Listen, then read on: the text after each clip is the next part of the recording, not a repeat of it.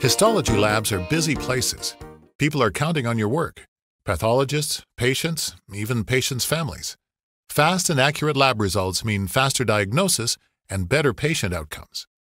In recent years, labs have added barcode-based specimen tracking systems to increase patient safety and speed lab workflow. But when scanners can't read the barcodes, it's a problem. A barcode scannability is critical, and a lot of that depends on how it's printed. In a histology lab, tissue cassettes are barcoded with small data matrix barcodes. The precision required to print these small, dense barcodes so they scan accurately and consistently can't be reliably achieved with inkjet and impact printing technologies that use ink spray and printed dots.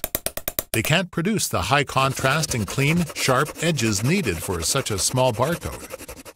General Data's LaserTrack cassette printers use laser printing technology to draw the data matrix barcodes with extremely high precision and produce the razor-sharp edges and high contrast that a scanner needs to read the barcode the first time and every time.